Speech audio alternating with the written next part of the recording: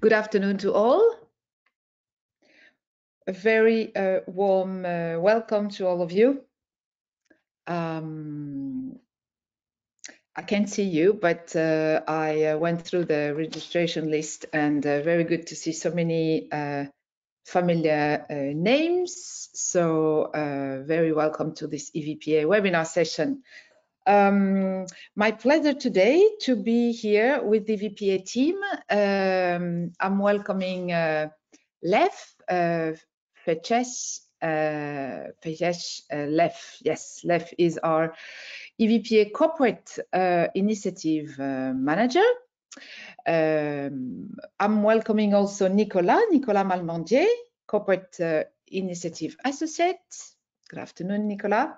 And a very warm welcome to our two amazing speakers today who will share their impact integrity journey with us. Vincent Faber, Executive Director of Trafigura Foundation. Good afternoon, Vincent. Warm welcome. And Asa Skogström-Felt, with my best Swedish accent. Asa is leading IKEA Social Entrepreneurship Initiative. Warm welcome, Asa. Thank you very much for being with us. Thank you also, Vincent. So today for this next hour, we're going to discuss how corporate social investors can safeguard their impact integrity. Thank you, Nicolas. So we're going to start with a quick intro. Then Nicolas will present the impact integrity insights of our latest publication. Then Lev will moderate the session with Vincent and Asa, and we'll save 10 minutes of Q&A really to take on your questions. I'm already encouraging you in the course of the webinar gradually to just leave your question in the box with this purpose. And we'll add up 5 minutes with some closing remarks. We will do our best, by the way, we will do our best to take some questions before 4 o'clock, just in case some of you had a hard stop at 4 o'clock. So why this topic? Why EVPA decided to provide their corporate members, their members at large, by the way, with this impact integrity topic? Pretty simple. One naturally corporate social investors, by this you know we mean corporate foundation, corporate impact investing fund. They sit inside a corporate organization, so they are a non-profit sitting into a for-profit organization. So there is a natural bias from the start. Second, we see the corporate social investors increasingly collaborating with the company, leveraging the asset to generate impact at scale, and we love seeing that. It's really part of EVPA mantra with the corporate members to urge them to do so. Definitely a good practice, but we recognize at the same time that the company are pushed to be more engaged in the social space. That means that the frontier between the two is blurred, more and more blurred, and it creates opportunities of generating impact at scale, but obviously it creates as well challenges. So hence some guidance that we provided for our members this year, and very happy to share those during this session. So we will discuss the challenge which arise with regard to impact integrity, and also some mitigation actions that they can take to address them. I mentioned that, of course, we had a focus to put this topic into the corporate context, but some of those challenges and mitigation actions, of course, are very valuable also for when we talk about impact integrity outside any corporate context. And I'm thinking about independent impact investing fund or family foundation. I know not all of you participants today, not all of you are from corporate organizations. So I'm sure it should be also valuable for you. So just before handing over to Nicolas to share the EVPA publication highlights, I'd like to share with you, yes, this Slido. We're gonna have a Slido for a quick poll. If you put your iPhone, you take your iPhone and with the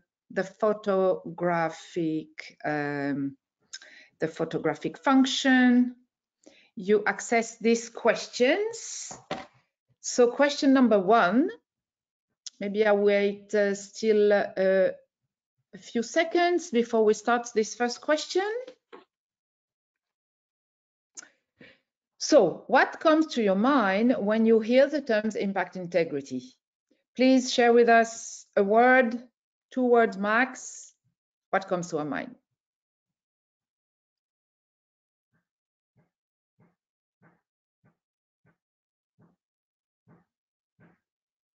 A good warm-up for the discussion. Already very interesting concept I can see here.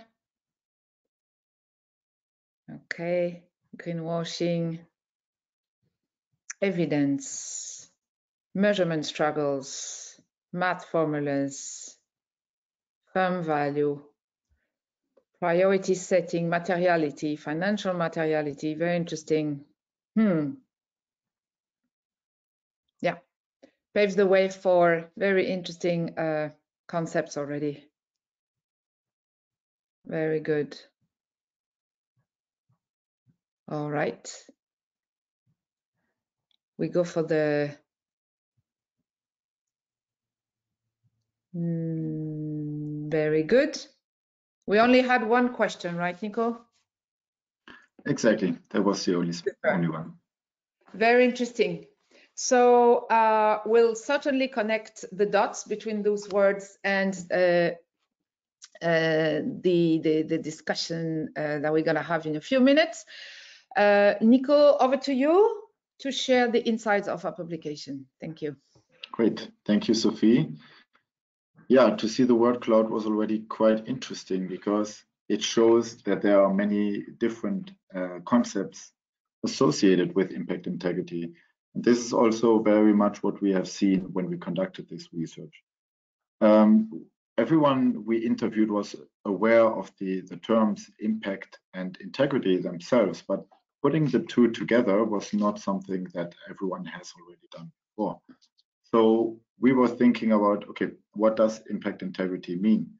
After this research, we came up with this definition of safeguarding the societal mission from negative external influence.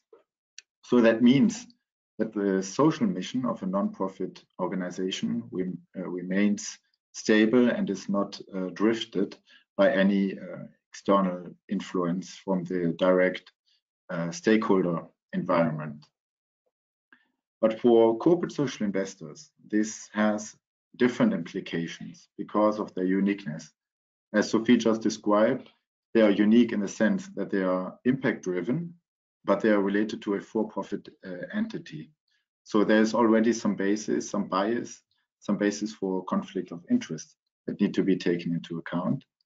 And also because we see more and more companies that take into account that creating impact and generating profits is not mutually exclusive anymore.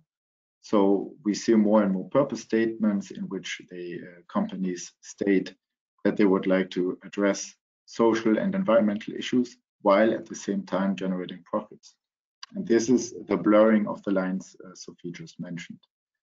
So this means that we need to look at different relationships the corporate social investor has. We're looking at the relationship with the related company and also the relationship with the key stakeholder environment, which can be the media, social sector, or regulators. And for each, in order to safeguard impact integrity, then the corporate social investor needs to do something at both sides of the relationship. So with regards to the related company, it's important to safeguard the societal mission. With regards to the key stakeholder environment, it is important to signal legitimacy. And in order to do that, the corporate social investor needs to manage corporate influence and needs to manage perception. And I would like to highlight here that the focus is very much on the relationship with the related company, because this is also where this the unique implications with regards to impact integrity come from. The skepticism that comes from the key stakeholder environment is a result from this relationship. So for a corporate social investor, there are three steps that need to be taken in order to effectively safeguard impact integrity. The first one is to get an understanding of the actual impact integrity risk, so assessing the risk of impact integrity. Then to identify the sources of the challenges that a corporate social investor is facing. And then the third step is to apply the appropriate mitigation actions to address exactly these challenges. So let's have a look first at the first step, assessing the impact integrity risk. At EVPA, we look at two different factors that significantly influence the impact integrity risk. The first one is the dependence on the related company. We define dependence along the lines of governance, so the board composition, the investment decision, who is involved in this investment decision and how does it take place, the staffing, is it staff from with a background from the related company, or is it staff that was externally hired? Also at operations such as communication, is the corporate social investor using its own communication channels, or is it using the ones of the company? That very much has an influence on the dependence. And then of course the funding. Is the funding only coming from the related company? And if so, what is the model they apply? Or is the corporate social investor also getting funding outside of the company, such as a diversified funding model? So these are things we need to take into account when we look at the dependence of a corporate social investor. Then we also look at the strategic alignment. So how does the corporate social investor strategically align with the related company? And around 2 years ago, EVPA came up with a framework with 4 types of alignment. I won't go in depth because for the sake of time, I will just say that non-material alignment means that the alignment is quite loose, that the corporate social investor is rather at arm's length, and business alignment is very much closer to the core of what the business would like to achieve. So this is what we want to represent on the horizontal axis. And putting together dependence and alignment gives us the impact integrity matrix. On this matrix, we have 4 quadrants: the low risk quadrant, 2 medium risk quadrants, and the high risk quadrant. And depending on where this corporate social investor is positioned on this matrix, it's an indication of how much risk this corporate social investor might perceive with regards to impact integrity. Of course, this also depends on external factors, on the specific context of the CSI, but this is already an indication of what happens if dependence increases and alignment increases. And at that point, I also would like to note that risk is not necessarily something negative.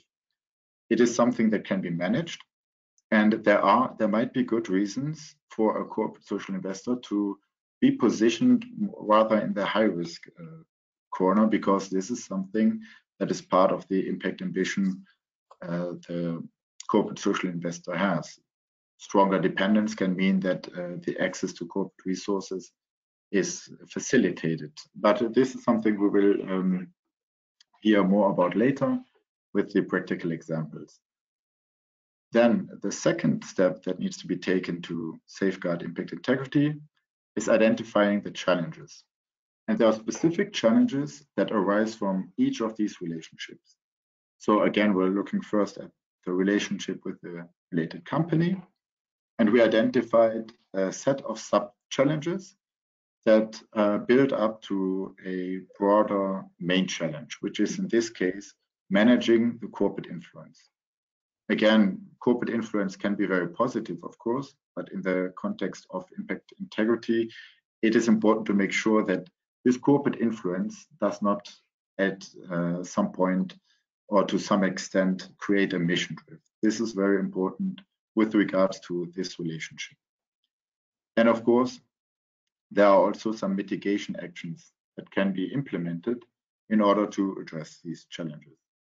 And on this slide, we put these mitigation actions in an order that shows that the lowest one requires the least effort, whereas the highest one, the most drastic one, requires more effort than the others.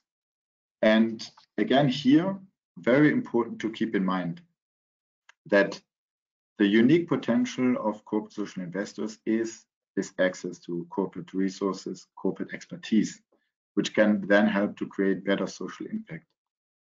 If a corporate social investor goes for a mitigation action that will distance the CSI from the company, then this might mean that the corporate social investor is not able anymore to benefit from this relationship. So it is very important to carefully think about what mitigation action makes sense in the context of a corporate social investor. Then looking at the relationship with the key stakeholder environment, again, some specific sub-challenges that build up to a main challenge, which is here signaling legitimacy. And I think the word cloud earlier has shown that this is very important. The biggest word in this cloud was greenwashing.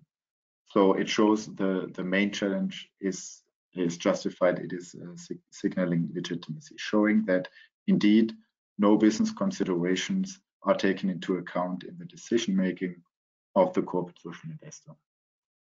And then again, we have a number of mitigation actions from low effort to the highest effort, which is here building transparency with key stakeholders.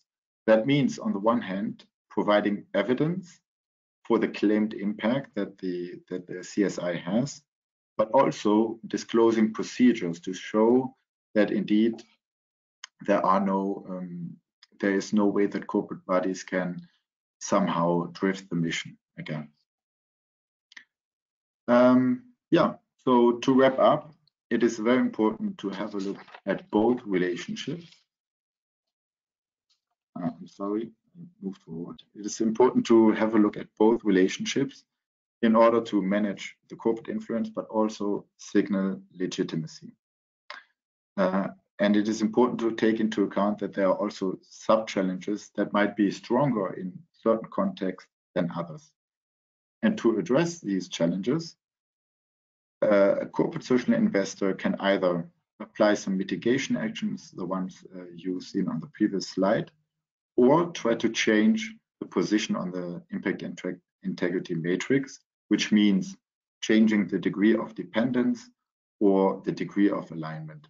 However, this can be very difficult because it's not always up to the corporate social investor to decide where it will position itself on the matrix.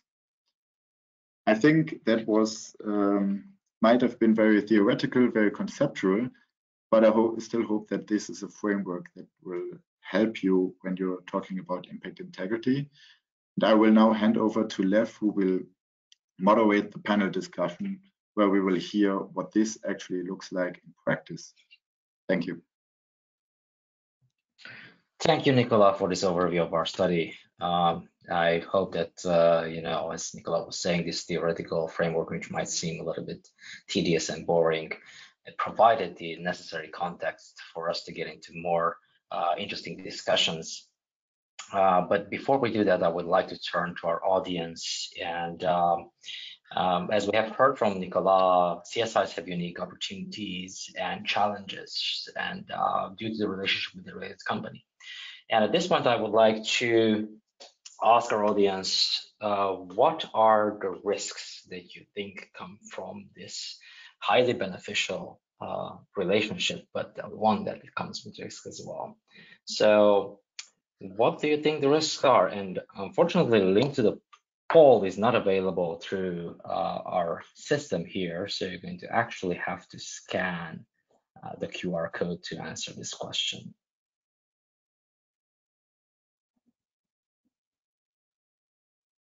Nicola, I don't think I had a chance to scan the QR code. If you could move back a second.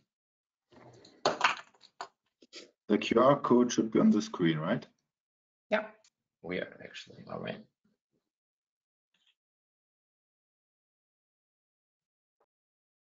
Reputational.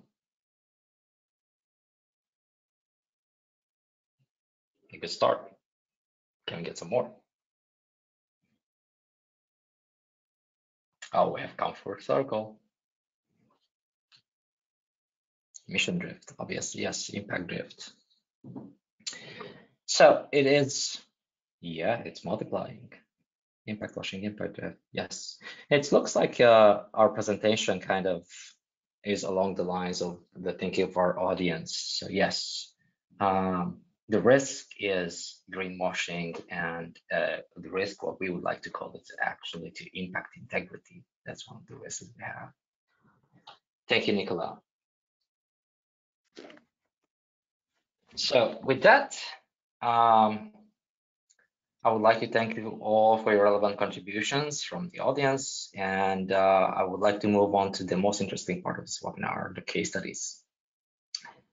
If almost all that you have heard until now, you can read in our publications and articles, the next half hour is dedicated to real-life examples, some practical aspects that will bring our theoretical framework to life. In this presentation, we have focused on how we identify risk, but that's only the first step in the process. The impact integrity matrix is an objective assessment, which is based on a few questions related to the variables that Nicola has already presented to you that relate to dependence or strategic alignment. But it's a tool that is first and foremost meant to raise awareness and to guide practitioners in the impact integrity safeguarding journey. It's just the first step. This process allows CSIs to identify the challenges and where those challenges are coming from. The result of this process should allow CSIs to also choose from a range of mitigation actions, the one or the ones, obviously it could be a combination, that best fit their situation and need. Speaking of mitigation actions, dear Eza and Vincent, I would like to first thank you for agreeing to share your experience with us and our audience. But before we get into details regarding the positioning of Trafigura Foundation and IKEA social entrepreneurship on the impact integrity matrix, and what that positioning precisely means in terms of challenges and mitigation actions, I would like to ask you, for those that are not familiar with your work or less familiar with your work, please present in a nutshell what is it that you do and what is the company's role in your social mission. So, Asa, please, would you care to go first? Thank you very much. Nice to be here today. So I'm leading IKEA Social Entrepreneurship BV, which is our impact investment arm to support social entrepreneurs and social businesses to scale their impact. And we do that through development programs, accelerators, and we can also work with loans and equity investments. And there is a whole logic behind why it's set up like this. And I assume that's why this part of IKEA is here and not the IKEA Foundation, which is more traditionally set up and at an arm's length distance from the business. So some 10 years ago, we saw that social entrepreneurship was an interesting movement for everyone to learn about how to work with social challenges in the intersection between philanthropy and business. And we saw that by doing business with social entrepreneurs, we lacked some tools that we wanted to use to be able to scale the impact together and to learn together through coworker engagement, for instance.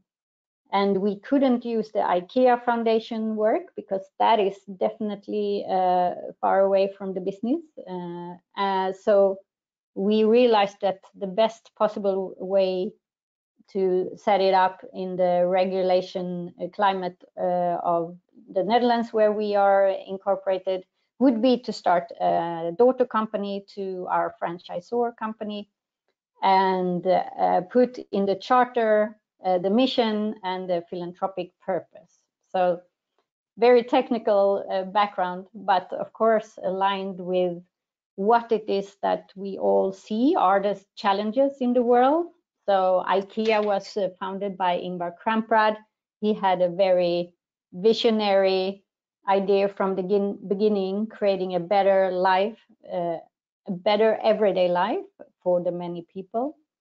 And as we develop our business direction, we see that we want to keep being affordable, accessible, but also being positive for people, society, and the planet. And that requires new ways of working, social innovation, and there we need to work in partnership across. And social entrepreneurs is one type of partnerships where we can learn a lot. So that was the basics for why we are here. Oh, thank you very much. That explains a lot. Turning now to Vincent, could you please do the same in a very short session so that we can move on to more interesting questions? Thank you. Yeah, I'll try to keep it short. So I'm the CEO of the Trafigura Foundation. To take as our words, we are in this category of traditional grant makers, corporate foundations, except that we are not at bay or very far away from the business, and I will explain why and why we have kind of undertaken this journey. In a nutshell, what we are doing is about sustainable livelihoods, access to work, access to employment for vulnerable and ostracized communities, access to energy, between brackets, clean energy nowadays, of course, agricultural and rural development, working with small farm holders, working on resilience to climate change, especially for coastal communities, access to carbon finance for, again, remote and vulnerable communities. That's the one, let's say, one of our first strategic direction of work. The second one being responsible supply chain. So that's working about social working conditions, labor, employment, and so forth in the shipping sector. Because as you know, Trafigura as a commodity trader uses a lot of ships and crews, working on small artisanal mining communities, and working also on decarbonization in the freight sector. We'll come perhaps later in the conversation on how our relation. We are working in an area that is close to the activity of the business, but we are working really from a general perspective because actually we are bound by law as a foundation of public interest to work in the interest of the public and not in the interest of the business. And that's where we will come to this topic later on. It's important to explain because I saw with a lot of interest and curiosity that indeed the first words that popped up in the polls that were shown were indeed about greenwashing, and not necessarily the risk is pretty high. So there are ways of preventing that risk. Coming just to conclude this part on impact integrity, what is impact integrity for us? How would we define it? It is definitely about remaining faithful to your mission. We were mentioning mission drift. You know if you drift, if you know what your mission is. So you have to have a clear idea what your mission is so that you indeed manage the drift from that mission. Otherwise, you don't know what you're drifting away from. So you have to be very clear on what your mission is. And for us, the mission is to serve at the best of our capacity the interest of the beneficiaries that we want to serve through our grantees. forgot to mention, but we are a grant maker. We don't have operations of our own. And because we were built, and our mission and purpose was to bring change. To bring change, you have to have impact, and you have to maximize your impact. And maximizing your impact gives you a moral imperative, which is to use at the best of your capacity the resources that are available. And being a corporate foundation, you have not only money at hand, you also have a lot of expertise, knowledge, networks, competences, skills. And it would be honestly a waste not to tap into this. And it would not only be a waste, but it could be contrary to what your mission is, to serve the beneficiaries at the best of your capacity. So you have to make full use of those additional resources, which are just beyond money, that you have at hand from through your parent company. So for me, that's what impact integrity is mostly about. Yes, thank you, Vincent. Yeah, as you described it very well, is we placed on the report a person who's walking a tightrope, and sometimes it might feel like that. On one hand side, you have the wealth of non-financial resources that you can tap into. On the other hand, you have to be faithful to your mission, and you have to be true to your nature. So it's always like walking a tightrope between maximizing the non-financial resources and the resources that the relationship with the related company put at the fingertips of corporate social investors. But at the same time, you have to manage the influence that comes with it. And also, it's all wrapped within the larger environment, which is already looking with skepticism on this relationship in some ways. Well, thank you very much, and I think we can move on to more interesting questions. But before we do that, I would like to ask Nicolas to share a slide with your positioning on the impact integrity matrix, and ask him to briefly explain why you are placed there and what does it actually mean, mostly for our audience, and that will give us a little bit more platform for our next question. Yes. So of course, we want this matrix also to have some practical relevance. So now you can see an example of what this looks like if we look at IKEA Social Entrepreneurship and Trafigura Foundation on this matrix. We can see that in terms of dependence, there is a difference. So Trafigura Foundation has a relatively low dependence on the company, which is also because there are external trustees in the board that have no background from the related company. Also, the staff is hired externally because of the competences that are needed in a foundation, which again also reduces the dependence on the company. If we look at IKEA Social Entrepreneurship, there is a slight closer alignment towards the company. It's between thematic and business alignment. Also, the dependence is higher. The dependence factors are higher because there seems to be also more touch points between what IKEA Social Entrepreneurship is doing and what the companies are doing. So also will be able to tell us more about that. And of course, before I forget, there's also a better overview of the different factors. All right, you can also read all about these in our upcoming case files and longer reads. So we're not going to spend a whole lot of time on that, but thank you, Nicolas, for presenting that. So if we look at the matrix, Vincent, where do you perceive your challenges are coming from? The challenges to impact integrity. And when we look at the relationship with the related company, where do they come from? And if you could give us a practical example, and why does that happen? How does this? Yeah. So just perhaps because I mentioned it kind of implicitly a little bit earlier on, that we went through a journey over there. We were founded in 2008, so we're kind of entering our 15th year. And we started really as one of these traditional, very far away compared to the business foundation, working on issues that were totally disconnected to the business in this non-material alignment. And to be honest, that was rather comfortable. That's rather easy to operate in that sector. But then in the end, because of that moral imperative that I felt we had as a grant maker and as a foundation, a philanthropist, to maximize our impact by making the best use of our resources, we had to get closer to the industry of Trafigura, not the business agenda, not the commercial agenda, but the industry, because there we could indeed access to a number of expertise and non-monetary resources that would help us maximize our impact. So we moved closer. That was, let's say, something like 5, 6, 7 years ago. So of course, as we move closer to the industry and the sector in which Trafigura operates, then you get closer to the business, and then the risks increase, and you have to be very clear-sighted on what those risks are. So just let me give you a couple of examples. When you get close to the industry, I mean, the closeness can be either geographic, either thematic.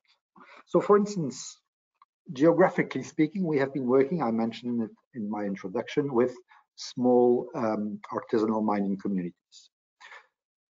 And as most people, I don't know if they know or not, but anyway, Trafigura does work with in the mining sector and is an off-taker in some of those communities. So at some point, you may have kind of interest conflict. As a philanthropist, you work on communities that are working in the end to supply the supply chain, if I can say so, of Trafigura. So you have to be very clear on what are the respective remits of the foundation versus the company and versus the CSR of the company. And we'll come to this later, because this distinction between CSR and corporate philanthropy is for me an essential driver in this impact and integrity reflection. So we had really to kind of define clearly what was the area of the foundation and what was, let's say, the area in which the business interest prevailed, and where we had as a foundation to really stay away from, because otherwise you would have blurring conflict of interest. So we defined that concept of inside the fence, which was inside the fence in the fence of the business, where the business interest prevailed, and outside the fence, where indeed what prevailed was the interest of the communities we wanted to serve. So we had really a thorough conversation with our colleagues from the company and with ourselves to really clearly define that limit. The other area where there is closeness that you have to manage is, for instance, on the decarbonization in the freight sector, because we are working on corporate practices in the end, and those corporate practices can be those of Trafigura, but we are working in the general, frame of public interest. So when we started engaging with a Dutch NGO called Smart Freight Center on decarbonization in the freight sector, at least capturing, measuring, and then trying to reduce carbon emissions in the freight sector, we were wondering whether we should be doing this as a philanthropist or whether it should be a corporate action, because in the end, it's the corporate that has that ultimate responsibility to reduce emissions in the freight sector.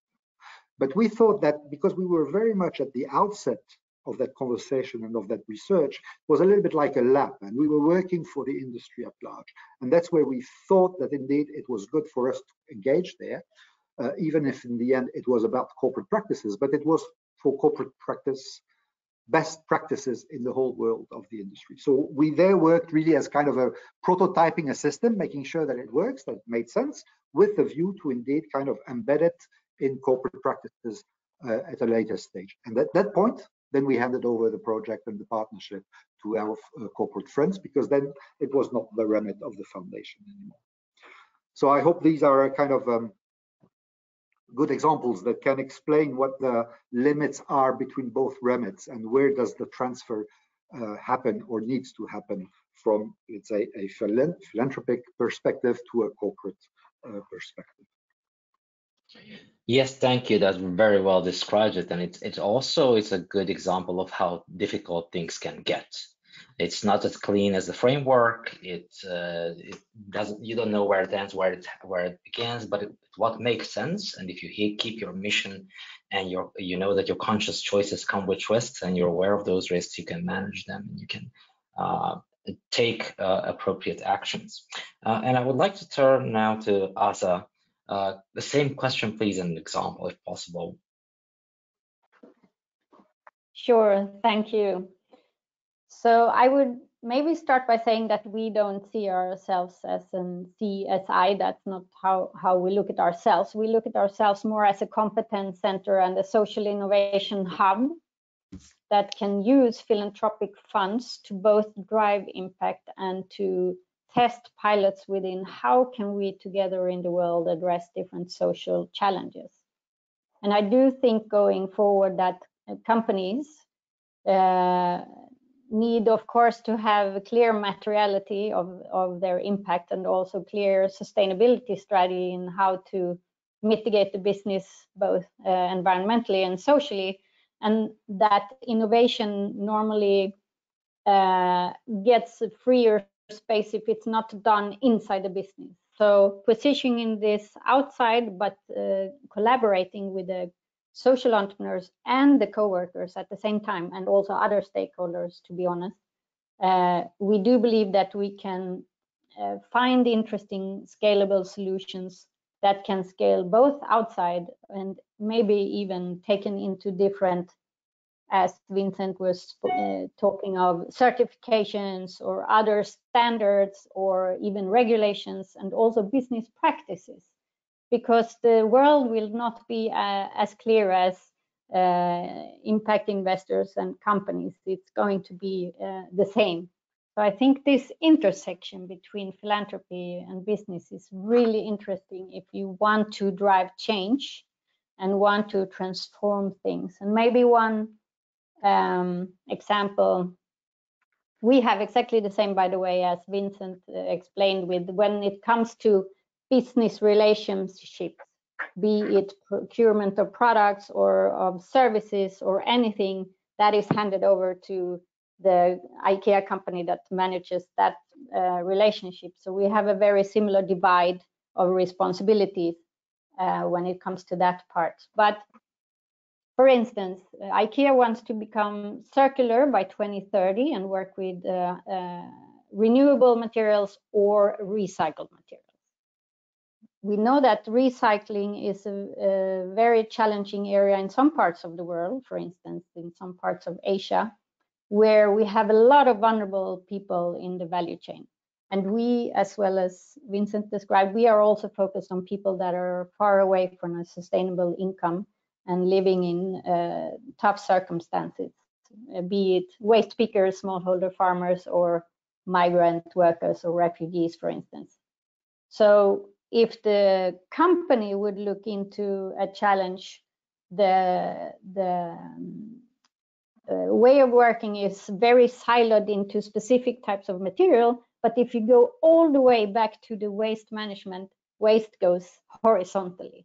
So for us, it's a benefit that we are not coupled to the company in that sense, that we have a philanthropic purpose, because we can do more sector-oriented or more transformer or transformation-oriented investment in social entrepreneurial setups, where we believe we can find interesting ways to work with improving the conditions, for instance, for the waste pickers. So I would say for us, is that a real advantage that we can do it in that setup. Thank you.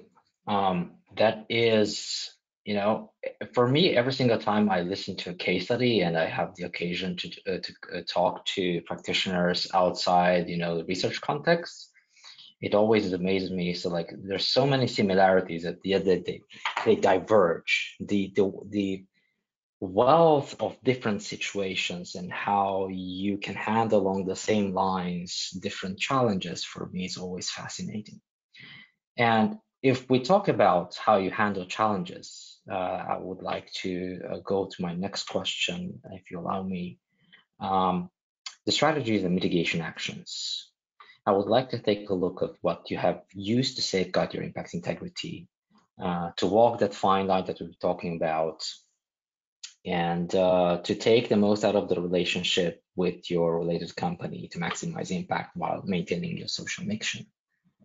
And when you answer this question, I would also kindly ask you to give again a concrete example of how you have done that. Asa, could you care to go first? Thank you. Sure. So first of all, we have a separate governance, although those people that are in our board and in our program committee are from the IKEA ecosystem. It's anyhow a separate governance stream, which is, of course, the first step to be able to manage our mission. And secondly, we have a very clear theory of change for our total BV mission, but also for each and every one of our partnerships together with NGOs that support social entrepreneurs, for instance, or even if we do impact investment directly in a social entrepreneur. We are very clear on why is it that we want to do this activity together, and we do a lot of co-creation on the theory of change in the beginning together with all our partners to make sure that we also are looking at the as-is situation in the same way, and also finding the pathways and the activities where we believe the right outcomes will lead to the impact that we all would like to create or contribute to. So I think that is also a very important one. And then, of course, to be clear, have a monitoring and evaluation framework and follow up. And also we are very transparent with our learnings. What works, what didn't work, where can things improve, both in our network and internally and externally. So those three things are the key ways we work with keeping to our mission. So basically, we would work to translate then, clarity, honesty, and measurement. Thank you. Vincent, same question, please. Yeah.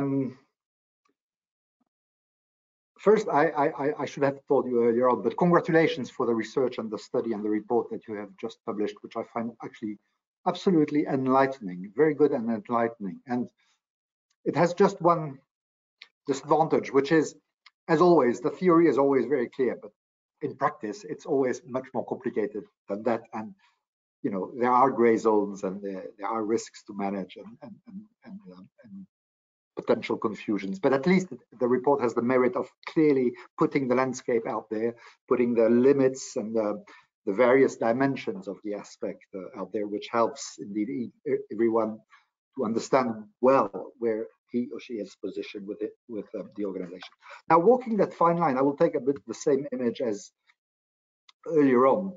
To walk that fine line, you have to be very well aware where the line is. It's a bit like mission drift. You can only measure the drift if you know where your mission is. So on that fine line, you have to have a clear view and to define it as well as possible what that line is and where that frontier is, because it is somewhere. There is a limit. Even if we work hand in hand on some issues, there's a little bit of a gray zone, but there is a clear inside and outside, a bit like inside and outside the fence, as I mentioned earlier. So you always have to analyze your activities and your decisions in the light of what your mission and purpose is as a corporate foundation and as a foundation, full stop. You always have to have this in your mind so that you know that you have no other agenda and that you are not serving another purpose. Decision-making processes, of course, must be made in full independence, and to be made in full independence, that means that you have to breed a culture of independence within your own trustees, within your own board. You have to have a clear independent mindset and independence full stop at your board level, because you have to warrant this to be sure that your decision making is made on the good premises.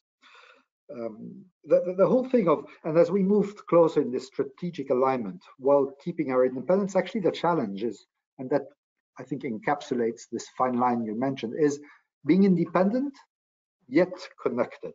And that's a rather subtle and complicated, it's almost an oxymoron that you have to manage, and that's a little bit complicated. You can also turn it around, saying being connected yet independent. But to be able to make the right decisions in that frame and in that very risky kind of zone, you have to really breed this sense of independence at your board level. And also, and that will be my last point, you have to work in close relationship with your CSR colleagues and with your corporate colleagues, because it's through the dialogue, it's through the mutual understanding, it's through the transparency of actions that you can really clearly see where the respective remits and the respective domains are. Sometimes people say, well, you better keep away from it, but then that's where the risk starts, because then the other party does not really understand what you're doing. So you have to have this constant dialogue with your corporate colleagues, and you have to constantly kind of re-engrave those roles and those processes in the light of your respective and mutual purposes, because it's through that dialogue and through an open conversation that indeed you can make sure that we each stay in the remit that is what is yours and what is theirs, basically. That's through the dialogue that you can have this kind of clear perception. Thank you very much, Vincent. I would like to thank you. I think the practitioners actually helped us to do this research. We have not invented anything. We have just given it a shape. It's all this information came out from interviews with practitioners, and we just organized it. So we're trying to learn as much from practice as possible and shape future practice as possible and make it easier for practitioners to address issues that they find during their regular work. I'm really glad that you've mentioned one essential thing, and I think that has not been talked enough today about it. It is a process. We said that it's a journey, but it's a constant process. It's not something that you do. It's not once. It's not something that you solve. It is something that you continuously revisit, and hopefully our framework is a tool that practitioners can use and make their life easier in that sense. Now, I would like to thank you both for the wonderful insights, and I would like to remind our audience that you can ask questions via the chat function, and I haven't seen any questions. Nicola, can you please help me out if you've received any questions at this point? Not yet, so please feel free to send the questions in the chat, and Lev will then, you should be able to see them. I can't believe that we have been that clear that there are no questions. No, it might have been that we have totally confused everybody, because this, yeah, as you've mentioned, this is not an easy topic. So yeah, we are trying to, cut this topic up into tiny little pieces and have the report, have the case files, have the longer reads, and bring in practitioners such as yourselves to illustrate and maybe resonate with practitioners more. Yes, Sophie, please. Yes, while our participants type a question in the coming minutes, I have a question for you, Vincent and Asa. Have your company, and I'm thinking typically of the sustainability team, ever asked you to go into a project where you think, no, it's not the role of my team to do so? You mentioned the shipping industry type of experimentation, Vincent, and you perfectly explained why it was at the very start, at the very experimentation step, that you could, yes, you were legitimate to test a couple of things in that direction. But any other example where you said, no, I'm sorry, this is offsetting the business, this is not my role, And similar to you, as in the supply chain, I can very easily imagine that you were invited to cross the line and to go beyond the fence. Yeah, it's a good question, and I'll try to make it as short as possible, and not to go into too many technical details. But we worked for many years, and still are actually, in Africa along logistical corridors. That's the trekking route between, let's say, the mines in Zambia towards Dar es Salaam in Tanzania, where indeed then the metals and what has been mined is being onboarded on a variety of ships. That is a road that is taken by so many truck drivers. I'm not talking of Trafigura truck drivers, but just transportation in general and freight. And of course, truck drivers, as some of you may know, are a main factor of the spread of diseases, and especially a sexually transmitted disease, for the reasons I don't need to be explicit about. So there is a whole, kind of specific healthcare system that has been designed along those logistical corridors by an organization called North Star Alliance that is specialized in healthcare for mobile communities. And in that example, of course, along those roads, I mean, you're providing a service for a free service to not only the truck drivers, which are not necessarily, fancy truck drivers from multinationals, but really local drivers, and also to the communities, just thinking of the sex workers, for instance, that aggregate along those routes for the reasons you may understand. So it's providing free healthcare to these communities and to that specific mobile community. The question was, there was also drivers from Trafigura along that road, and Trafigura saw there, well, that's wonderful, let's have health checks for our staff and the people that are commissioned, the drivers that are commissioned by Trafigura. And they said, well, listen, this can't work this way, because this is really about serving communities in need, and communities that do not have the resources to afford healthcare. Trafigura has the resources to afford healthcare for its drivers or the drivers they charter.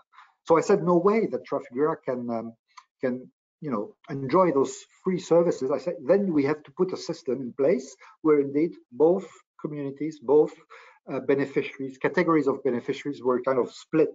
Those that come from a corporate background and that can afford those services, and the others that cannot afford these services. So we had to, again, this was a bit of a inside the fence, outside the fence, in a bit of a virtual way, in a virtual manner. But we had to separate the services that were provided in that respect, because then otherwise there was a confusion, or there was an abuse, not necessarily an evil abuse, but a temptation to abuse an easy system for free, which I thought was not the right thing to do.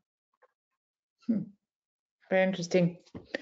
Asa, anything you want to comment on the supply chain? Yeah, I cannot think about any examples, because in the beginning it was difficult. What can we do and not do, and what should be under the business responsibility and compliance, and what is extra investment in the vulnerable communities. So we, in the beginning, worked out a pretty detailed fence about that. So I wouldn't say that we have experienced something like that, and maybe we have also not been operating as long as you have. But I would like to turn it around, because it's very interesting that we are all invited to contribute to the development of our sustainability strategy based on our learning. So I think that is where we can take some of the innovation learnings that we have done and really put it into some business ambitions and directions. So I found that really interesting, and that has happened recently. Thank you. Great, thank you. There are questions coming in, excuse me, Sophie. So from Anne Holm, Renedy, to all practitioners, what is your greatest lesson learned from navigating the careful balance of benefiting from the corporate know-how plus the networks and staying true to your own TOC and mission?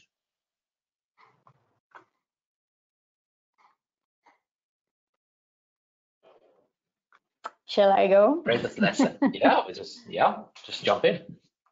Yeah, I think the greatest lesson is to, for us, It's social impact for people who are vulnerable and marginalized. And to stay true to that does also mean that you need to make sure that the people you're working for are also at the table.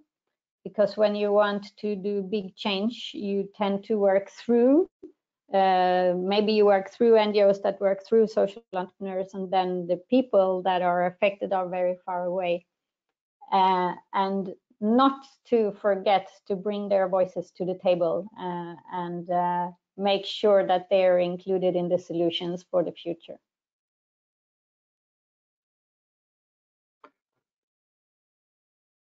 Yeah, if I may,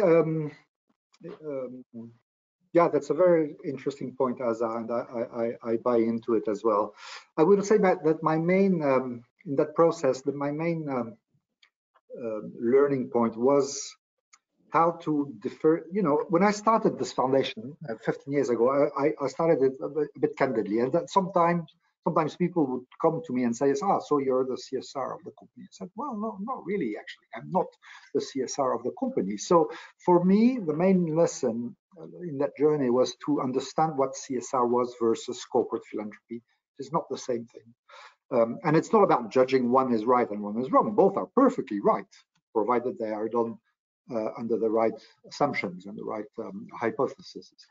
But at least I had to kind of categorize and understand better what made a difference between both. And for me, the difference is rather easy, although it's not academic. I'm sorry, I don't think it's written anywhere. But for me, corporate philanthropy has to remain driven by the interest of the beneficiaries that you want to serve. Whereas corporate social responsibility is a good thing to do, but it is driven, in fact, by also the interest of the business. It's about securing a license to operate. It's about mitigating the impact you may have in the field for communities in the vicinity of your assets or your activities. But at least the driver is different. Sometimes the tools are similar, and sometimes the communities you serve are also similar. But the motivations are very different. And for me, the main lesson was to be always consistent with what are our motivations, what are our drivers, what is our purpose, and what is our mission. And for me, that learning to be clear about those premises has been essential, and being able also to explain them to the business and to have them understood. Great, thank you. We have received one question that has two parts. So one of them is directly related to the practitioners, and the other one is the EVPA team, so that we can't really escape that. There is a much touted change in the regulatory framework in terms of disclosure. And the question relates to the fact that what is your initial thought on the longer run effects of the disclosure regulations on the impact integrity aspects?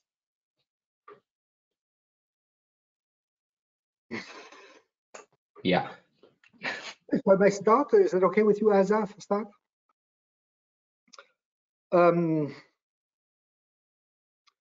Yeah, it's a complicated question. Asa mentioned very rightfully so that the two worlds, the corporate world and the philanthropic world, are kind of joining forces, getting closer to each other, working hand in hand. I also, on another side, I also commend and applaud the fact that corporates are getting conscious of what their social impact is and their role and responsibility is in the social field. However, I think both worlds need to work closer together, but they need to remain distinct. The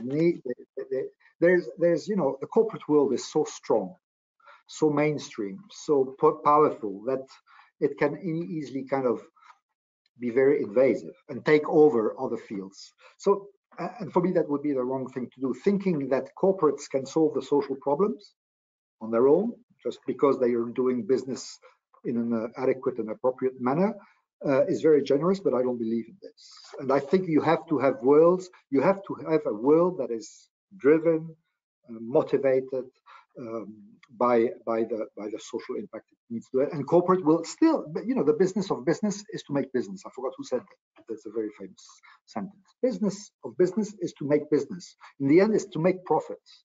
So you can make profits in the most responsible way that you can, but still, that's your driver.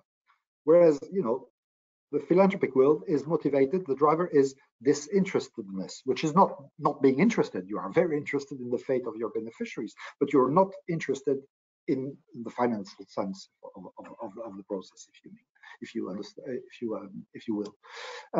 So for me, it's important that this distinction is kept, because otherwise, thinking that the business and the corporate world will be the answer to the social problems of the world would be the wrong route to follow.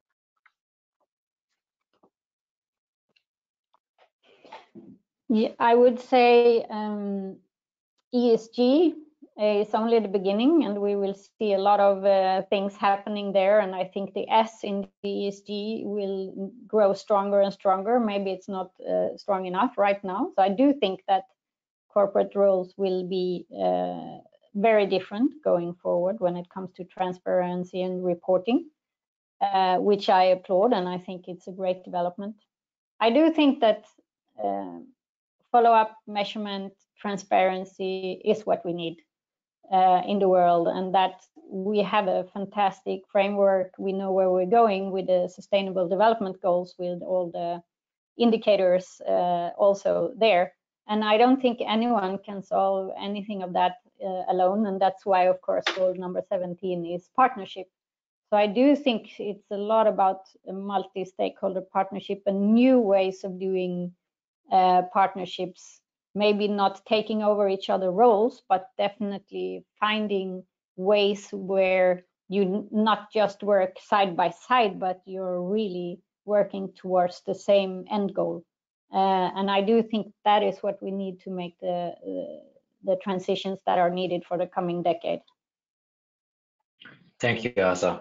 And before I hand over to Sophie for final remarks, I would like to take an attempt to answer Katarina Papari's second half of the question.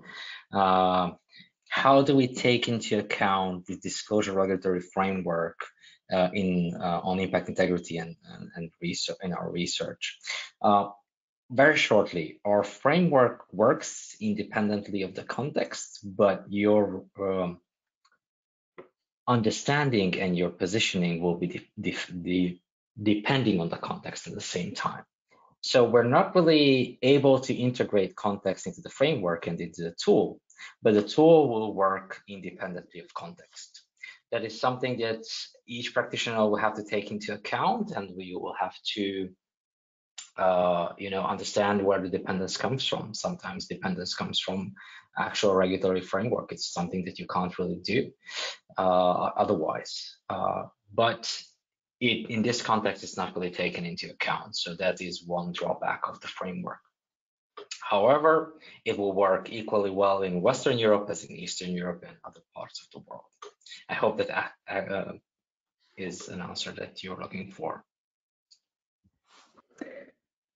Thank you. So time to wrap up. Quick closing remarks. So thank you so much, all of you. Really, I think we clearly understood that what is clear, it's not unclear. It's a fine line to walk, and it is a journey, depending how the dependence on your company is moving on, and depending also what the strategic alignment journey is, because we all know that it's not static either. So the good news is that yes, a close collaboration with your company is very much needed and encouraged, and the answer is yes. There is this risk is completely manageable. As any type of risk, impact integrity risk just needs to be identified and managed, choosing the right mitigation actions. And we saw through the sessions that they were a full tool of full types of mitigation action you can play with. Risk is not negative. No risk. Don't forget. Yes, we all know that. No risk, no innovation, no actions. It's just an indicator of CSI's impact integrity. And of course, the more you move towards more industry business alignment, the more you increase the dependence. And it's up to each organization to choose the right mitigation actions which best fits its need. So a matter of keeping this unstable balanced, walking this fine line. I'd like to say that on top of the publication and the case study, very soon we'll have the assessment tool, which will allow you to assess your impact integrity risk. And very happy to share that our next EVPA corporate publication will be around how corporate social investing contribute to the S of social of ESG strategy of the company. So another focus on this interaction between corporate foundation fund and the company. And now, of course, the impact integrity publication will resonate a lot. For the one who do not know us yet, please see the link to our website, what the corporate initiative work is, how we support corporate impact team with the strategy, and how we can help connect you with your peers to benchmark your initiative. A big thank you to all of you. Thank you to our inspiring speakers, Vincent and Azar. Warm thank you again. Thank you, EVPA team, and to all participants. See you soon, and even better, see you soon in person in some events in Europe in the coming weeks. Have a wonderful afternoon. Thank you. Thank you, Thank you all. Take care. Yeah.